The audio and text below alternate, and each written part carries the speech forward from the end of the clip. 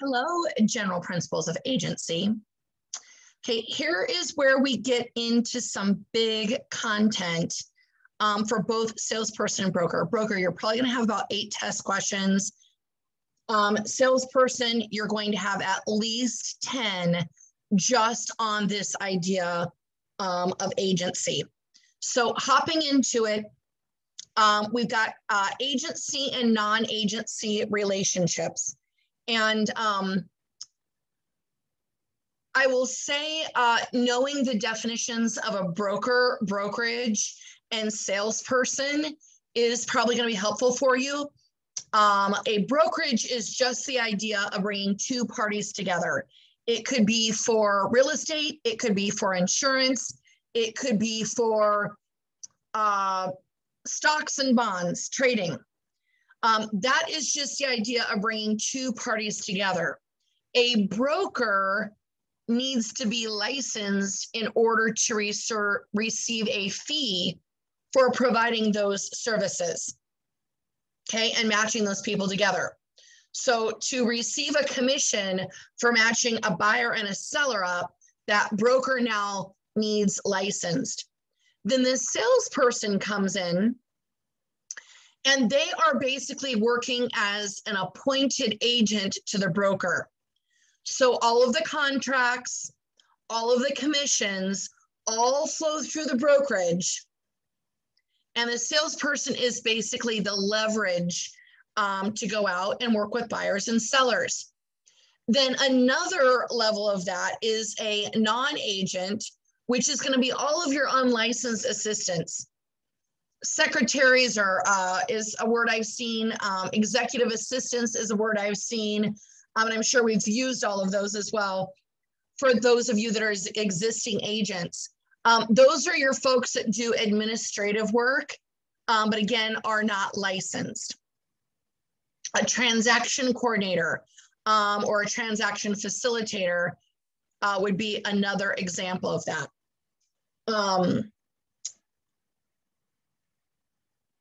Duties to your clients, these fiduciary responsibilities that you hold as duties to the principal, your principal in the transaction, which is the person that you are representing.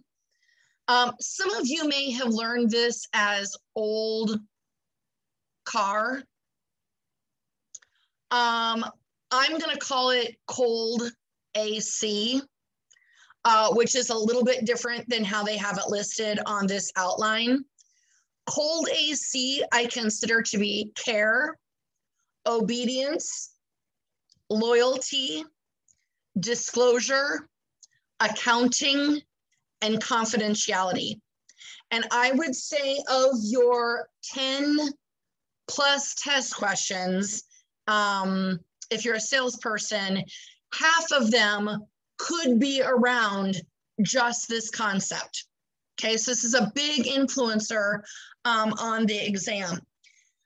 Care is the idea that you should know more than the average person because you are a licensed agent and you've gone through the coursework and requirements to obtain a license in your state. Obedience, I would note as definition that it is following the lawful instructions of your client. So your client asks you to do something, as long as it's within the law, you do what they ask you to do. That's the definition. Here's an example that I've seen. Let's say you've got 35 showings on your listing and the seller calls and says, Amy, take the sign out of the yard for whatever reason. Now there's 2 good answers that stood out to me in a situation like that. One, you would counsel them on the reasons why you want to keep a sign in the yard. I mean, you're nailing showings for them, right? You've gotten them 35 showings. And I think a lot of us as agents is probably what we're going to do, but we're taking a test right now. So probably the best answer that I believe they're looking for is you're obedient to them, There's no law that says there needs to be a sign in the yard, so you remove the sign. You do what they ask you to. So that's when I would know definition and know a scenario. Loyalty. This by definition says you put your client's interests above your own. So I would know that as a definition. I would also know it as a scenario that says you're out showing houses to a buyer. You open the door, you're looking through the property with this buyer and decide this would be a great property for my personal investment portfolio. What do? And your duty is to be loyal to them and put their interests above your own. So if they want to pursue the property to purchase it, you stay out of the way. You're not going to write an offer. You're not going to compete with them. You're there to support them. Now, I could see a scenario on the exam where they would ask your portfolio, your husband's portfolio, your mother-in-law's portfolio. If it has anything to do with an immediate family member, it's the same as it being you. So don't let that trip you up. The answer is still the same. You need to let your borrower or buyer pursue it and not compete against them. Okay. Disclosure. This says that anything that is of significance, such as a latent defect, must always be disclosed to all parties. Now, I've also seen this be a material fact. In Iowa, we call it a material adverse fact. And that is anything that would be of such significance, it would change a party's decision to go under contract, or it would change the contents of their contract. It affects the value, it affects the structural integrity of the property, or it would be a major health concern. So, for example, if the seller knows that there's radon at a high level in the property, they must disclose that. That's not something that as a borrower or a buyer or the buyer's agent, you just know by walking into the property. You don't just walk in and think, oh, my eyelashes went flat. There must be high radon in here, right? You only know that that exists by disclosure or testing from a professional. Okay. So anything that would affect, again, the value of the property, structurally or health, must be disclosed. If it can't be seen to the naked eye, it's got to be disclosed. Now, I can see a radon system that's already in there, but without that, I don't know if there's radon or not, again, without it being tested or having the seller disclose it. Here's the great test question. So know that by definition, but here's the great scenario that I could see them layer on an exam. You've got a seller that you meet with that says, Amy, I don't want to disclose this because I think that it will deter a buyer, but I've had water in the basement. The foundation has a crack and leaks. But again, I'm telling you this because I don't want to fill out the disclosure and risk having a buyer wanting to purchase because of that flaw in my property. What do you as the agent do? Again, there's two really good answers. One of them is don't take the listing, don't work with a liar. And that is probably what your real estate attorneys in town would tell you to do. Protect yourself. There's another answer on the exam, but again, we're taking a test. We're trying to pass a test here. Another good answer, though, would be, it doesn't matter. Because you know it, even if the seller decides not to fill it out, you still must disclose it to all parties. And that's probably the best answer, okay? Accounting is kind of a power-packed little blurb that could show up on state or national. And accounting basically says, You should be able to provide a progress report to your clients. In Iowa, it's upon request. There's no 30-day, 14-day, 5-day notice. If somebody wants an update about the status of accounting and the progress of their transaction, you must update them immediately, okay? It also says that there's probably a timeline when you must deposit earnest money. And in Iowa, it's 5 banking or 5 business days. There's also a note that says anything a client signs, they deserve a copy of. So who signs a listing agreement? That's going to be the brokerage and the seller. So the seller gets a copy of it, not the buyer. Who signs a purchase agreement? Both seller and buyer. So they both get a copy of it. So anything that a client signs, they must get a copy of it. And then the last part of that says, your state may require you to keep copies of all files for a certain number of years. And in Iowa, so this will be a state question, it's a minimum of 5 years.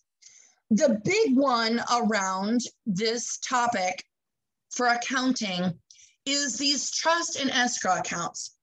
And escrow accounts are other people's money that we're holding for them to use at a later time. And we want it in a separate account from our general banking funds that we use as brokers to pay rent, copy paper, salaries, toilet paper, keeping the lights on. That's the general funds. We don't want to put someone else's deposits or trust money into that general fund. We want it in an escrow account. That way it's labeled. That way, if the broker files bankruptcy, you don't lose a deposit either for rent or for earnest money, putting it down on a house, okay? Shifting money from that escrow or trust account into the general funds is highly illegal. It's called commingling. And I think you absolutely need to know that for the exam. And another key word that ties into commingling is the word conversion. So commingling is kind of the noun. Conversion is the verb that makes it happen. Okay, so review commingling, absolutely. The last one, we've done care, obedience, loyalty, disclosure, accounting, and the last one is confidentiality. And this simply says anything that would put your client at a disadvantage when negotiating, you shouldn't share. As a seller, their bottom dollar that they're willing to accept or any other terms in what's been advertised. A buyer, the opposite, their top dollar or another term other than what they've written. Okay. Powers of attorney and other delegation of authority. What I'm going to say is a power of attorney has got to be real estate specific. Another delegation could be a conservatorship.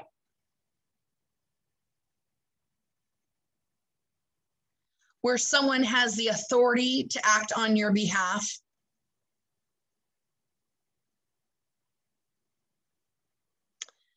Next up, we have the creation of agency and non-agency agreements. And then disclosure of conflict of interest. Here's what that is it's implied versus expressed agency. Express agency specifically outlines, we are working together to find your home or to sell your home. I'm going to start working for you on this day. It's going to end on this day. And here's the fees involved to do it. It's very clear. Implied agency is when we're running around doing all of these things, but we've never had that formal conversation with the client. And a really good example of this that you can Google is Google Taylor Swift. She was sued by a real estate agent a few years ago who had sold her what it sounds like to me a townhome. And then the neighboring townhome, she found out those sellers were maybe looking to sell and was interested in having, excuse me, units side by side. So she called her agent who showed her that unit, and he just showed up and went through the motions. Then he followed up with her, and she didn't return any phone calls, and he assumed that meant she'd decided not to purchase it. Later, he found out that she purchased it directly from the seller, like a for sale by owner. And he sued for his commission dollars and lost. And that was because he had an express definite contract when she bought the current property she owned. But then he just implied and went through the motions with the second one and never had a formal discussion about actually representing her and what that looked like. And the agent lost that case. Okay. Disclosing conflict of interest is probably going to be around dual agency. And dual agency is not when I represent the seller in this transaction, and then I go and I represent those same clients to purchase a home. That's not dual agency. Dual agency is when we represent both parties in the same transaction. We represent both buyer and seller for the same property. That is dual agency. Representing a seller sell and then a buyer go off and buy another house, that's single agency twice.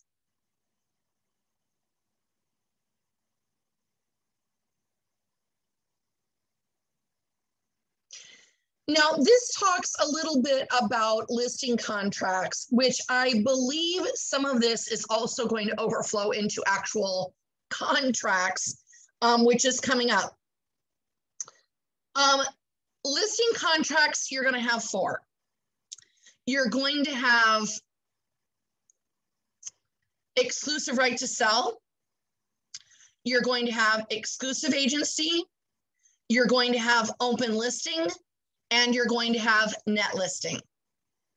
Exclusive right to sell says the seller hires only one agent, and no matter who sells it, the agent or the seller, the agent is going to get paid.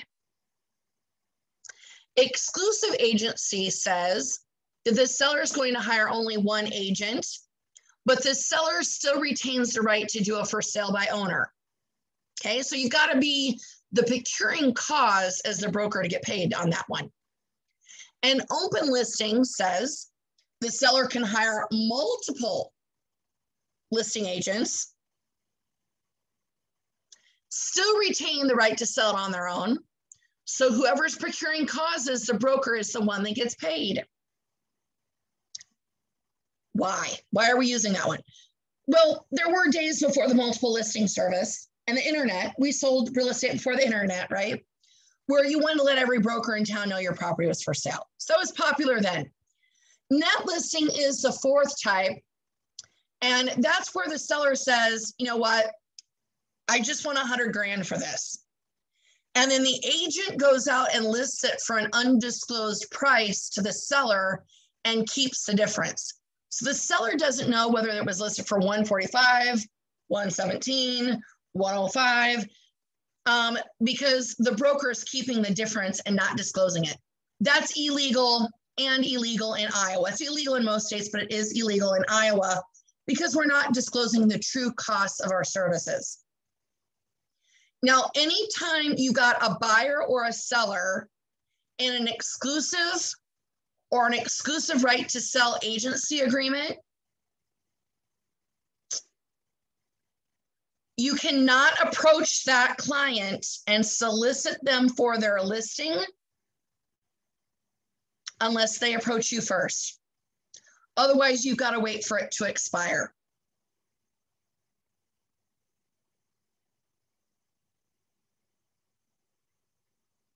Okay.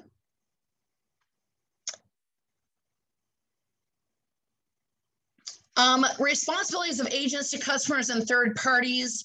We've talked about that a little bit in terms of disclosure. I think termination of agency is going to be a big one for you on the exam that you might be asked a couple of different times or a couple of different ways. Don't let that freak you out. That doesn't mean you answered it wrong the first time. It just means you got lucky and 2 of those auto-populated into your exam Q bank. These are reasons that an agency agreement can terminate. The contract expires. You complete it. You did your job. So if you got an agency agreement from June 1st to December 31st,